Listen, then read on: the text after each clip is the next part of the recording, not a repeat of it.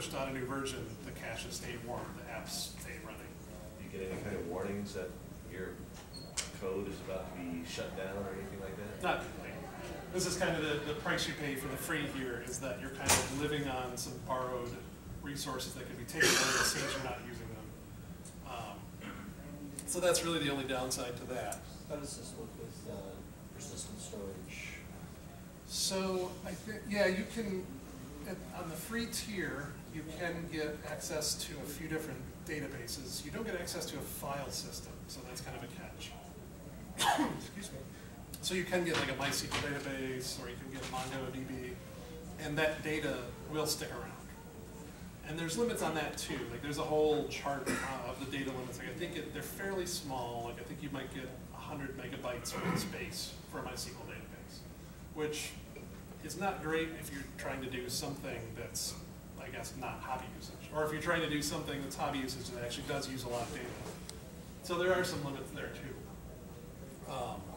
But again, it's free. Does Heroku let you like VNC into the web server that you're getting? No. Or just it's So that's the other interesting thing about Heroku is it's what's called a platform as a service.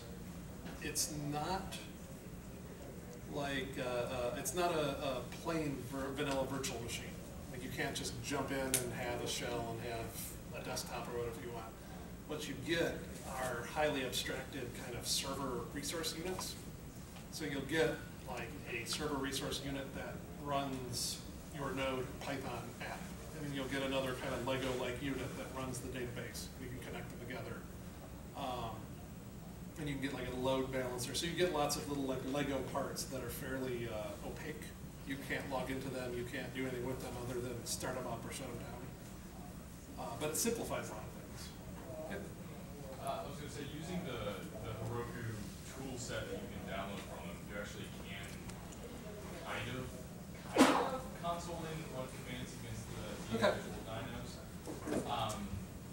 I've deployed some Rails apps to them, and you can end up running rank commands against your Heroku stuff. But you're definitely not getting a GUI. You're not even getting a full console. Yeah. Just some commands to run. Okay. Yeah, that sounds familiar too. So you've got a little keyhole into running arbitrary commands, but for the most part, it's an abstracted kind of black box that you can't do quite as much as you'd like with. But if you do fit their patterns, it's a pretty cool service because you get, when you go from the free as in beer tier, there are literally sliders you can slide on the web page to turn up the number of computers you have available, turn up the number of databases, and that kind of opaque abstraction lets them do that. It's kind of you know the contract between it and your code, but they do it in a pretty standard way so that, again, you're not writing weird code necessarily to work with their thing. You could move this all to your own server and you've preserved your ownership and fixability. And then the last kind of good cloud service I want to talk about really quick is this thing called Cloud9. I've heard of it. And what's kind of neat, the first time I saw this thing, I was like, this seems kind of gimmicky, but I've used it a little bit since, and I kind of like it. It's an IDE, which is an integrated development environment, in a web browser. And so you've got a file system in the cloud, you've got text editor panes, you've got a bunch of other interesting tools that you'll find in something like Microsoft Visual Studio, but it's all in the browser. And what I find amazing about it is it also gives you, I don't know if you can kind of see this blurry bit here, it will give you a full Linux virtual machine behind this thing with a bash shell or whatever shell you want to run. And it's about equivalent to a Raspberry Pi. Like I think it's like about the same amount of RAM, the same amount of CPU speed. Might be actually what they're running. It could be. Interestingly, the BeagleBone has this built into. Oh yeah? Yeah. That's really cool. I want to get a BeagleBone to play with. BeagleBone's in there? I think they're for sale upstairs. Really? Oh, check that Oh, out. I thought you meant This is built into BeagleBone. Yeah. It's also available at Micro Center too. Okay.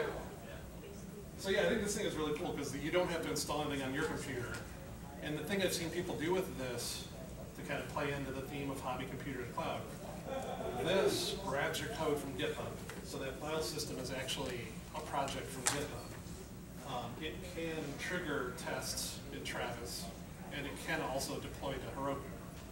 And what I've seen some people do is, like, say you don't have a MacBook Pro or a Lenovo ThinkPad or whatever, say you just have a tablet, keyboard cover. You can do some fairly serious development with a relatively weak tablet with internet access, because you can get to this, and you can get to all your virtual machines and resources in the cloud, and that's your dev machine, is all online. So I think this is kind of cool. What's its cost and everything? I think, I want to say it goes up to about $5 a month is the lowest first tier. And it's basically incrementally improving the virtual machine behind the tool. So I think if you pay, yeah, I thought I had the pricing written down, but there is like a sliding scale of pricing where you get a bigger and bigger virtual machine that backs the thing. And that lets you. IDE. What's that? How good is the IDE? Do you get auto completion, tab completion, things like that? Yeah, it does tab completion, does autocomplete. I don't think it does like, Feedback things? it doesn't do like IntelliSense, like it doesn't do that like contextual help thing that you'll get from Visual Studio. It does syntax highlighting because you can see the different colors. But I think it's like, it's just barely crossed the point of, hey, neat, a text editor in the web, to, oh, I can actually do some work with this. So it's not as good as a full-out Visual Studio install, but it's surprisingly good for a web browser-based environment. What kind of compiler support do they have? I think basically anything that you can run on Linux. So I think you probably won't be able to do things like C# in it, unless you're running like Mono or something like that. But you can do like, Java, you can do Java, you could do C, C++, Python, Node, all that fun stuff. Yeah, so that's Cloud 9. And again, kind of like my drumbeat of analyzing these things. I like it because it's free as in beer. It's kind of like a free Raspberry cloud in the sky. So there is a free version? There's a free version. Okay, because when I asked the cost, you said. Oh, okay, yeah. My assumption in that is that there is a free version, and then you can upgrade from that. So the free version is basically a Raspberry Pi in the sky, and then once you outstrip that. You still have access to the IDE though? Yes. So the IDE is always free. It's just the hardware that you're running the stuff on. Works with everything else I mentioned so far. Works with GitHub and Travis and Heroku. Your code works everywhere else. Only downside, like I said, the Linux machine is very tiny. And do they have support for cross compilers and things like that? So can you compile a Raspberry Pi C++ code in the cloud without having to compile it on your actual Raspberry? I would say, yeah, it should, because if you get the large enough virtual machine, you could install the cross compilers in that virtual machine. So it's probably takes a bit of manual setup, but I think you could it's just a straight up Ubuntu install. Okay. So if you know what packages to install for cross compiling, I think you just go ahead and do that. I think I may need to sprint through the rest of this thing, which is fine. Yeah, so anyways, this is the story so far. Things that I really like about these 4 services I talked about. Free as in beer, you can usually pay for better support. They work well with other services that are not from the same company, and you can take your stuff with you. So in terms of a hobby computer constructed in the cloud, this is what I think of as good. And to the paid support thing in a second, I think that's kind of important, because free is really good because it means I get to use it. But I like services that you have the option to pay for, because then at least I know someone's paying for them and they're not going to just vanish. So now I'm going to try to go through some of the services I've used that I don't like. So is anyone familiar with Google App Engine? Heard of it. Okay. Google App Engine is quite a lot like Heroku. They give you these kind of abstracted computing resources that you can throw your app onto. What's not so great about it, so it is free as in beer, so there's a free tier like Heroku that's great for hobbyists. But it's a self-contained silo of services. And what I mean by that is Heroku lets you use a lot of the same things everyone else is using. So it lets you use Node.js or Python, it lets you use MySQL, it lets you use MongoDB. Google App Engine offers you a set of services that are inspired or derived from things Google uses. Which in one sense, that's cool. You get to use the same kinds of things they use to scale Google itself. But a lot of them don't look like anything else anywhere. So you use their data storage system, you have to use their libraries, you have to follow their patterns, you have to structure your data in their way.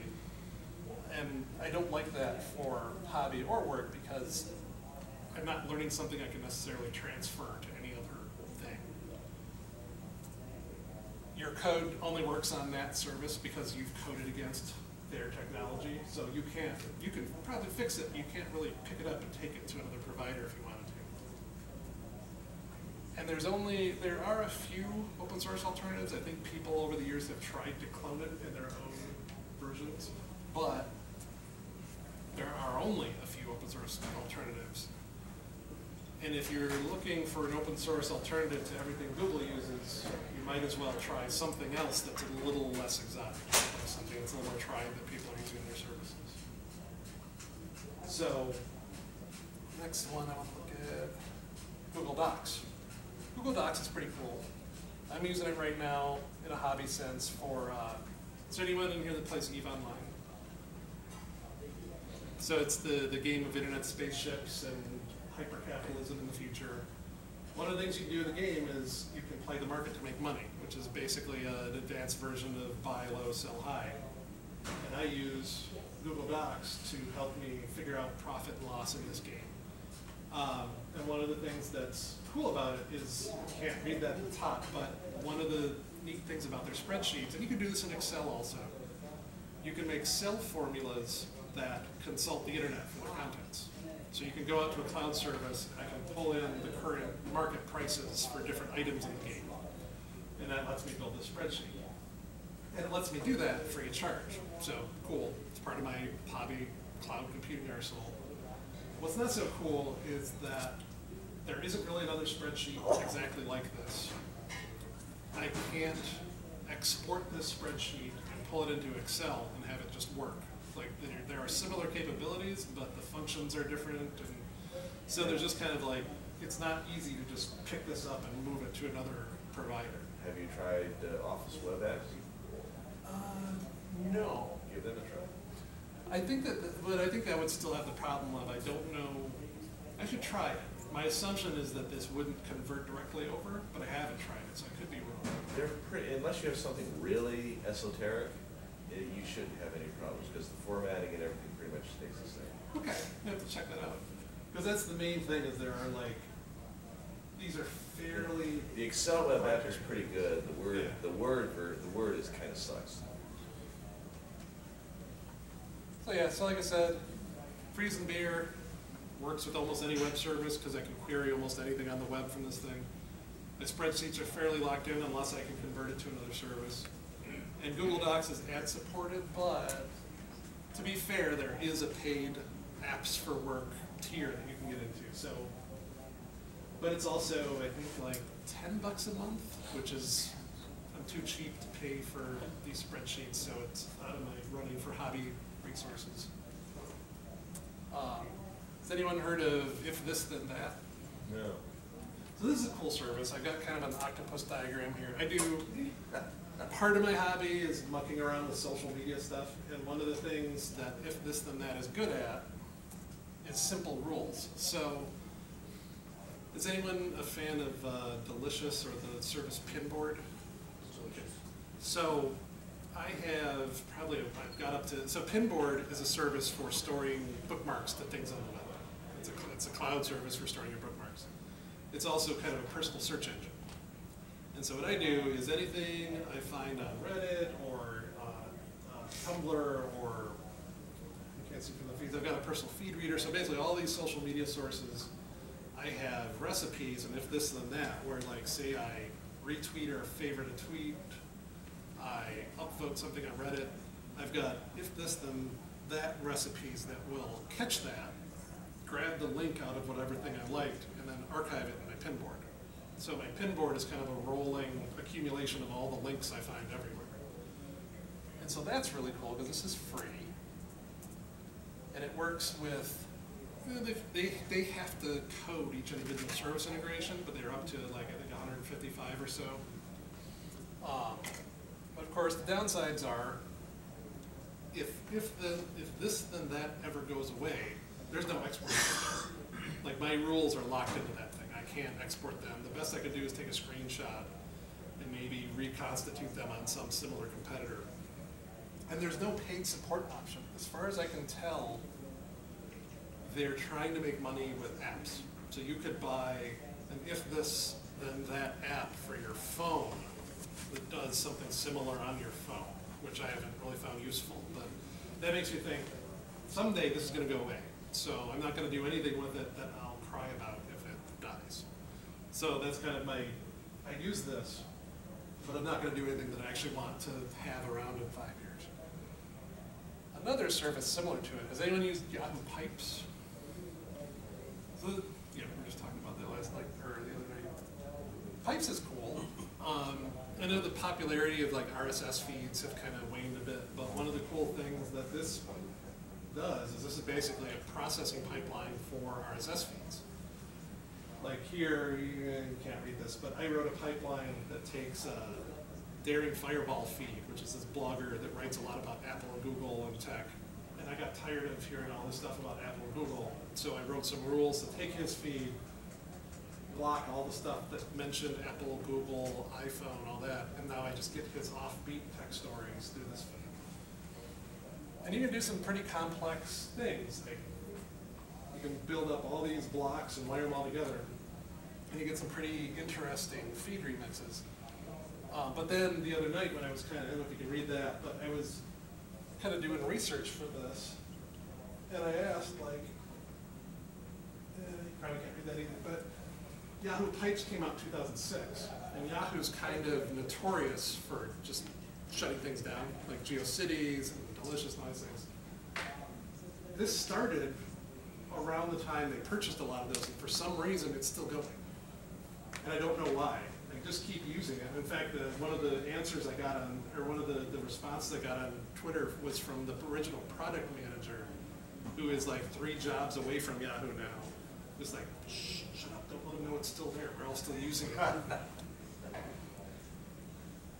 So yeah, so Yahoo Pipes for using beer, works with any RSS feed. I cannot export those pipes ever. So if I spend a whole weekend perfecting my pipeline for all my favorite tech feeds, it's basically work poured into a roach motel. I can't get that stuff out.